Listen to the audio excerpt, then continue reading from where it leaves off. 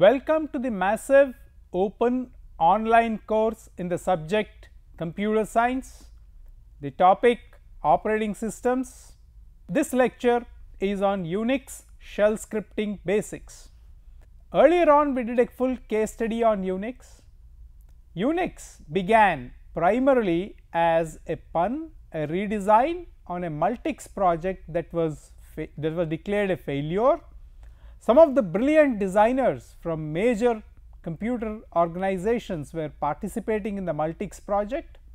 However, 3 people got together in Bell Laboratories, that is Brian Kernighan, Dennis Ritchie and Ken Thompson, and they created a kernel which was called UNIX. Since Bell Labs was not able to market any software related products, they have given away this kernel to various academic institutions, and the students who were doing computer science got into building things around this kernel. 71 Bell Laboratories put together all the utilities, everything that the students have built on the kernel, and released it as an operating system called UNIX. UNIX was a roaring success. It's a phenomenally brilliant code. Many people have appreciated, many people knew how the Unix internals were built and designed, and a lot of students were already trained on Unix in various academic institutions. They were becoming billable right from day one in the industry. It's a folklore for many years. Unix happened in this manner. What was necessary to understand is that there is a very good reason to believe that fantastic code is readily available in the Unix operating system that can be used to build programs faster.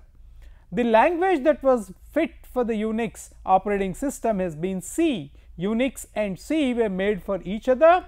C is a middle level programming language that gives a very good connectivity to the application program, the system called Unix, as well as the hardware. With C gaining lot of currency, lot of application programs were being written. However, the concern here was that how do I use the code written in operating system? It was through system calls. Application programming interfaces were called system calls, and we had the portable operating system interface POSIX standards at various levels.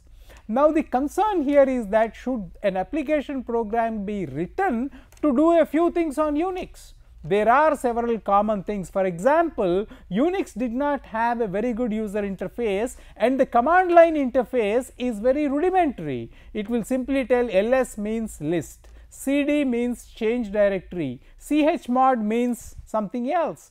Each of these commands were reasonably cryptic, and you have to wait for the shell prompt. At this juncture, it is useful to note that whenever a user logs in, the Unix operating system creates a shell for the user where that user has all access to what is permitted by the shell to interface with the operating system.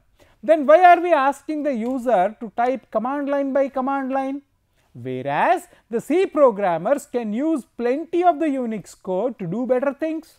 What are all the things at the command line that can be combined to make a sequence of commands run within the shell of the user? The user has logged in, the user has given the password, immediately the shell prompt comes. What is the shell prompt? That is what is the concern here. The shell prompt is this, which says that there is a percentage sign and there is a prompt. The prompt is the black prompt. This is the shell prompt. The user has now logged in. The Unix system is waiting for the command to be typed by the user. It is a command line interface, very rudimentary interface. All Unix commands have been very cryptic. As I keep mentioning, computing was not meant for a sophisticated conversation using a language like human beings use. It is a very rudimentary language that can be used by the system software. Cryptic commands with plenty of switches. It's something like what we are talking about as a very awkward serious code which only the people who know the Unix operating system can use. This is a command prompt. The system is now waiting for the command. You can execute one command in one line. However, there is reason to believe, as we progress in this lecture, to combine a few commands much like we combine program statements. Is there a method in which I can combine the command lines in UNIX on shell? That is the reason why we think that shell is not merely a place where the user feels that the entire system as permissible by the shell is available to him or her. Whatever the shell permits on the UNIX operating system is completely at the disposal of the user. The user is the king and he can do anything in that shell. Whatever this particular user is doing does not affect the other user. This is a level of protection which the UNIX kernel has been providing to the users. Within the shell, everything that happens belongs to that user who has logged in with the proper login ID and a password. If there is any error in the way the user is working, first is it is limited to the shell, it does not percolate across other shells. It is a multi-user system. A great protection which is outside of the way in which we have been talking about file permissions and many other ways in the earlier lecture on protection. So, the shell is like this and it has a prompt, it is waiting for some command to be typed. Is there a way in which we can combine these commands to do better exercise? The shell is found in a hash bin directory. This is a born again shell. This can also be a prompt. You can straight away go to that /bin directory to find out where is this bash. Bin/bin directory is a place where all executables are loaded by the UNIX operating system. You do not have to go far, you can find out from /bin directory where exactly is this bash shell located, born again shell. The /bin has many binary programs which are executable directly. The shell is also one. At the time when the login happens, we presume that the systems administrator has configured the operating system in such a way that it will automatically go to the bin and execute this bash shell to go back and give this prompt. Once this prompt comes, it is very clear that the bash shell corresponding to the user has been activated. This is from a current location. This is, you have to specify precisely where this bin is. Hash bang is the relative location from which the operating system can navigate you to the bin directory where the bash is. Bash is another program. It is a nice way of protecting, not as a part of the operating system, but as a very good add-on, most popular add-on to the operating system, which was again developed in the manner which I have been talking about in UNIX. So, what is it that we are talking about? The shell takes an input, input goes into the shell, there will be an output or error. The shell works. The shell program which you write is a sequence of acceptable commands in UNIX, and you can keep on doing that exercise. It has a way of taking one type of input called character. There is only one type of input acceptable by the shell, that is called a character. With this one input type, one assignment statement, one repetitive construct and one decision statement, just these 4 features, you can mix and match hundreds of commands on UNIX and they will run in a shell. So, which means if you want to run 10 commands, you do not have to type 10 times and hope that the output of one command will automatically be available for the input of the other command. That is a bigger headache we have. We want the output of one command to be available to the as an input for the other command. Combining commands is one, the next one is the output of one command must become the input of the other command, or there is an error that is in execution.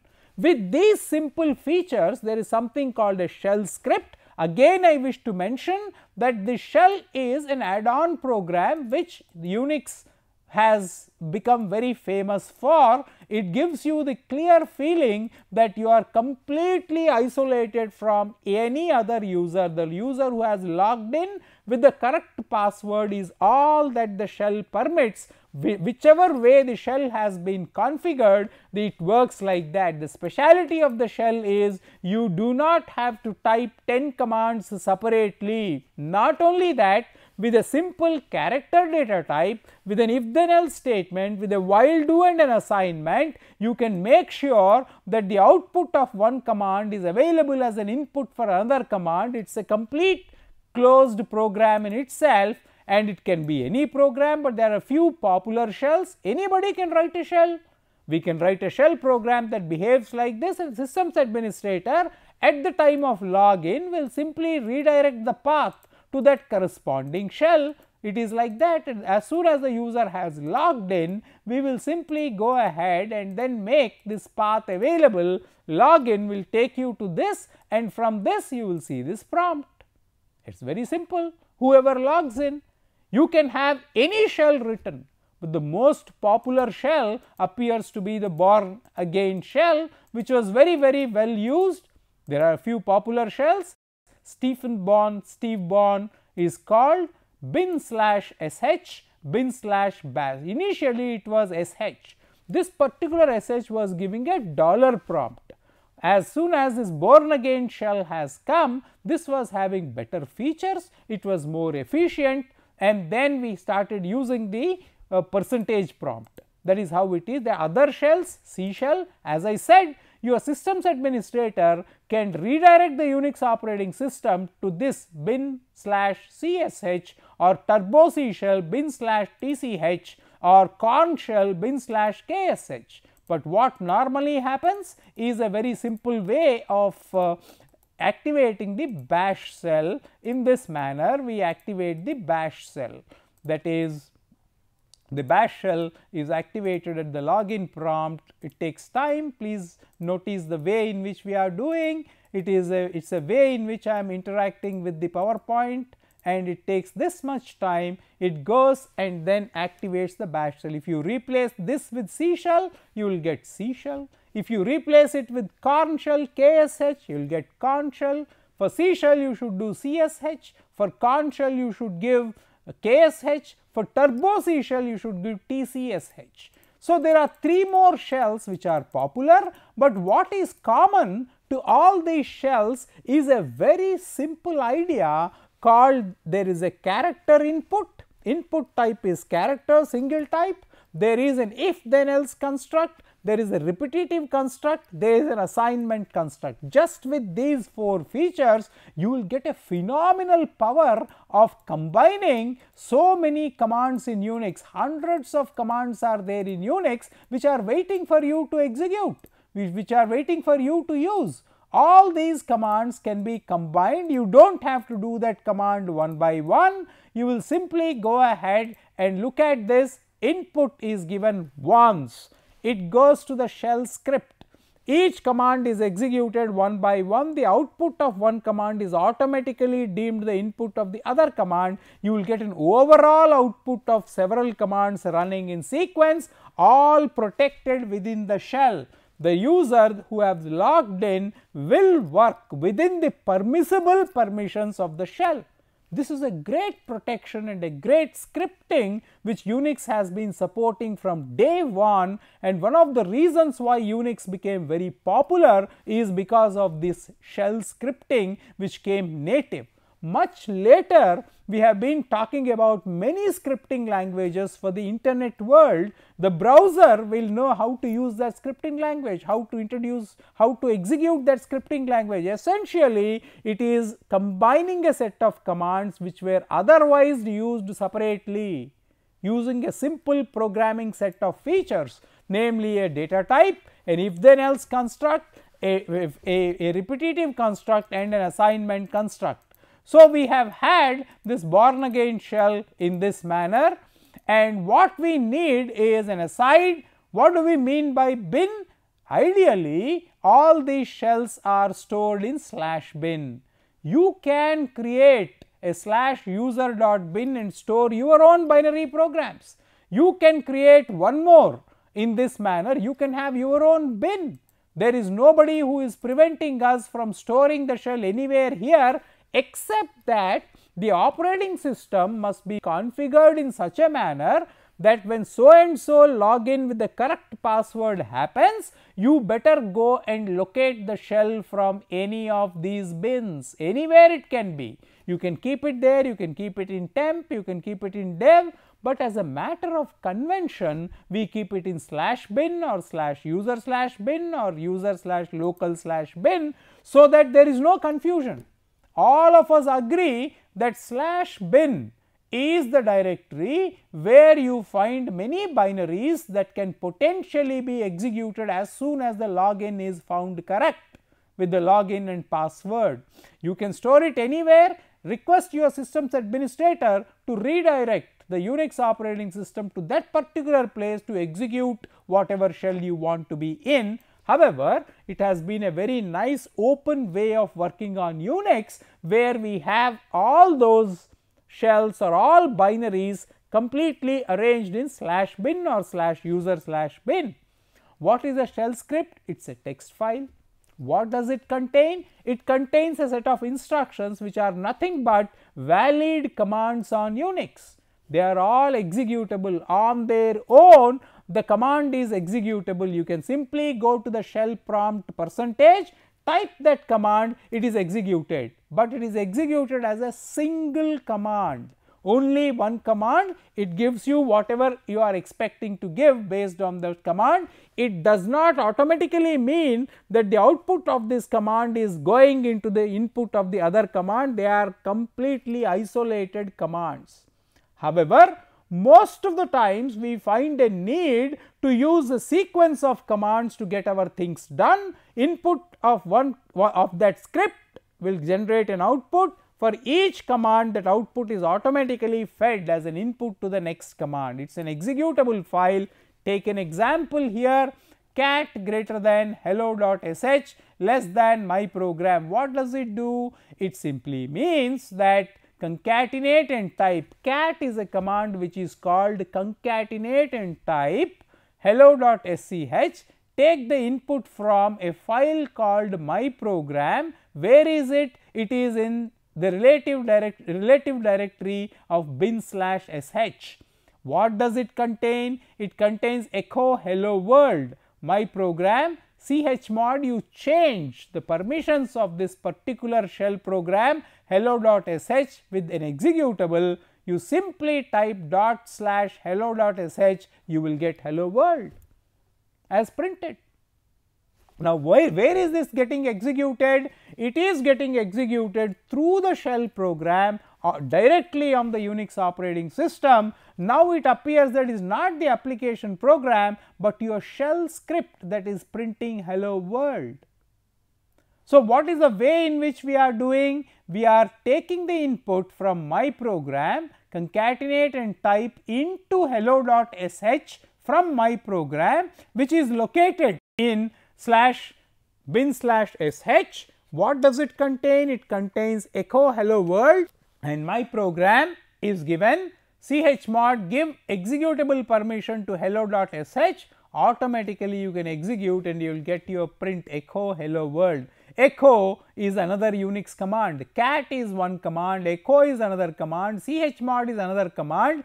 What we normally teach in C programming as a very first program, print hello world, is happening like this in a shell script. Where is it happening? It is happening in the born again shell, and we are using UNIX commands which are normal UNIX commands. Cat is a UNIX command, echo is a UNIX command, chmod is a UNIX command. It changes the permissions. Hello.sh is that shell script, it prints hello world. So, this is how it is. A text file called my program, it is having this much, and the redirection is becoming obvious. Input to cat/temporary my file, it goes to the environment file. How does it do that? It shows cat less than input, some input, you get the input file.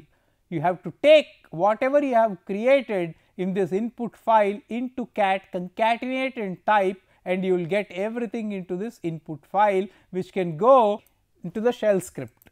That is how we have given that exercise. You have to change the permissions to make that file executable, how to run every executable file will run. Otherwise, what is it that we are doing? We will normally write a C program, use a compiler, you will get an executable file called a.out.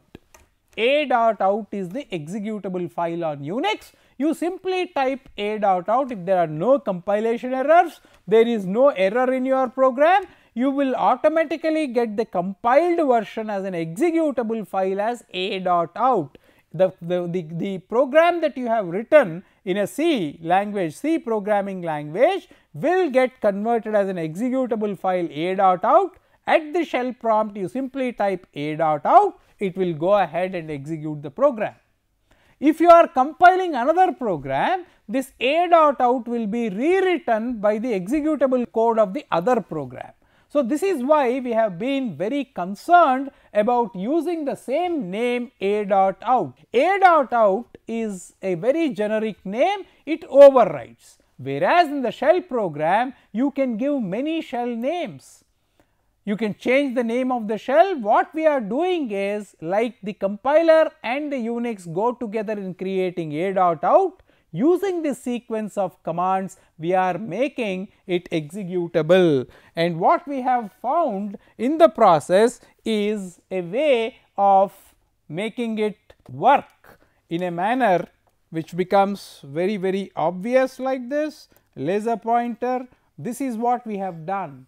We made this file executable, therefore dot is a current directory. In the current directory, hello.sh is there. Now, you can create many more names.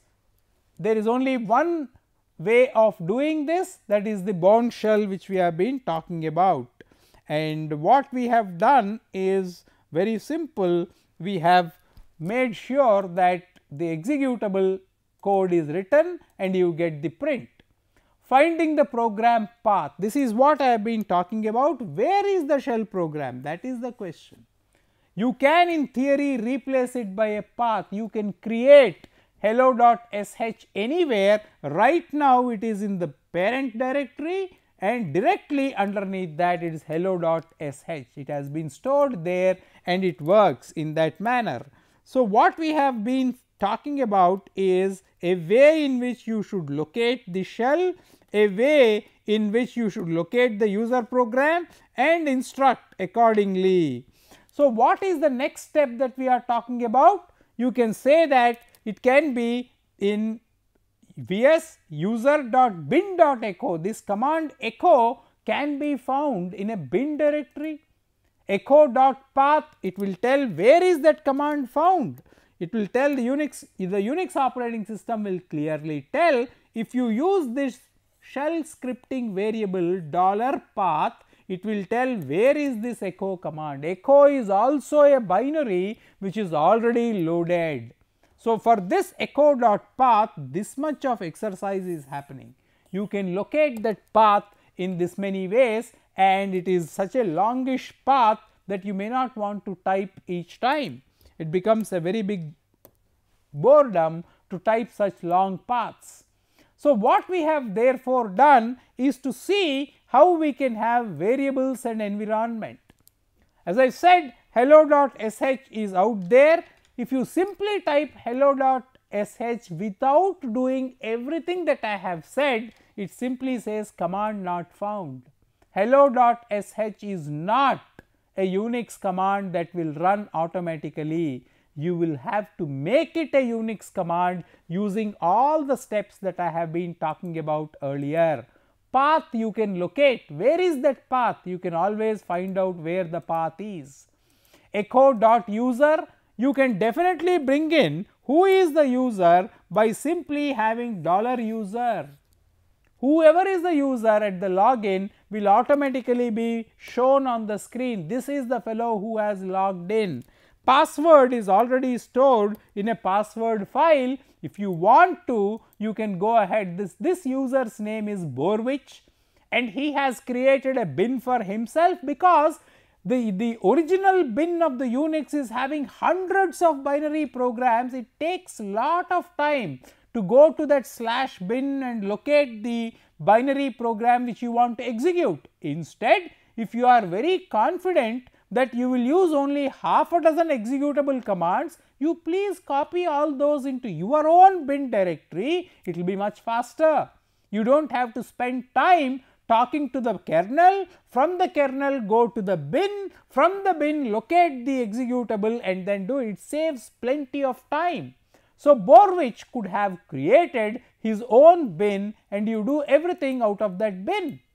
So, this is how the way the syntax it speaks of itself. So, what is the environment? How was the shell created?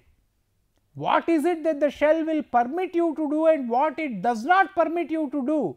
That is told by this command called environment, which is so frequently used. Environment is the command which tells where is the shell created, what are all the things it allows you to do, what are all the things you cannot do therefore. We talk positive dot at the shell prompt you simply put E and W and it will tell you what exactly that shell is capable of making you do on the programming front. So, next we talk about the path, the new variables. There are these many terms. Welcome to shell scripting. We saw input, output and error. Please understand that the UNIX operating system simply gives a question mark when there is an error. Input is known, output is known and error. Path chmod will make it executable. By default, the shell script by a different name that you want to call hello.sh or x.sh, x1.sh, whichever way you name the shell script, by default it is not an executable command. You will have to make it an executable command by using what is called the ch, which is here. So, obviously there the chmod command has to be used to make it an executable. The path, where is that shell script? Where is the bin file? Do you want to store it along with hundreds of bin files in the UNIX or cleverly make a copy in your own directory? Whatever it is, you will know who the user is, where the path is and the environment which tells how that shell is created. It is a very nice idea which has made UNIX very popular because within the shell script you can do lots of things. You do not need to write a C program, it behaves just like a program. A simple character type is there and how do you learn all this? There is a man file, man is a manual, man bash is manual, man cat is concatenated in type, man you can talk about the manuals manual. Now, the concern here is that this manual occupies so much of space. We were refraining from loading the manual on the UNIX operating system. We have to switch to the manual, bash reference cards, all this takes a lot of space. For so many years main memory was very expensive. Now, we talked about so many features of the shell programming. These are the continuing lines. You put one command, one slash like this, you should write line by line. You can definitely write it as you go ahead. It is a single line. This particular slash is a very long command line. It appears that it is typed on multiple lines, but is actually a single line. This is a feature of the way in which the UNIX shell operates, and then we started talking about exit status. If it is 0, it is true, ls it is not existing, the command is not existing. We can talk about echo, we can talk about a test command. Essentially, shell scripting combines the existing UNIX commands into a simple program.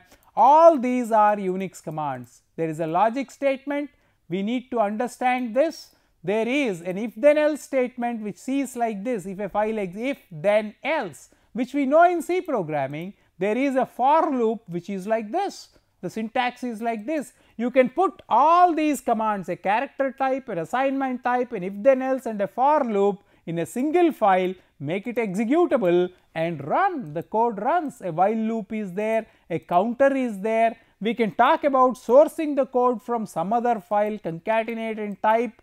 All these are simple ways of working with variables, character type, assignment, if then else, for loop or while loop, and make a simple program that executes within your shell.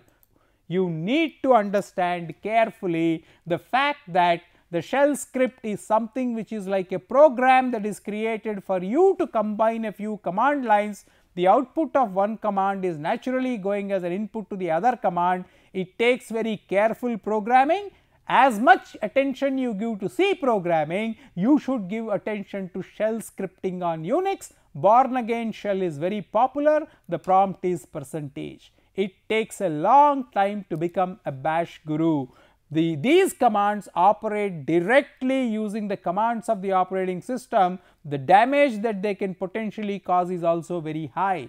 So, you should be very careful about it. Spend that much time learning shell scripting. It is very easy, only one character type, only one assignment, only one if then else, only one for loop, only one while until loop. With these 5, you can create a fascinating range of combinations of the existing Unix commands, store them at a place where you want, give it a name of your own choice, make it an executable, run the shell script. Thank you.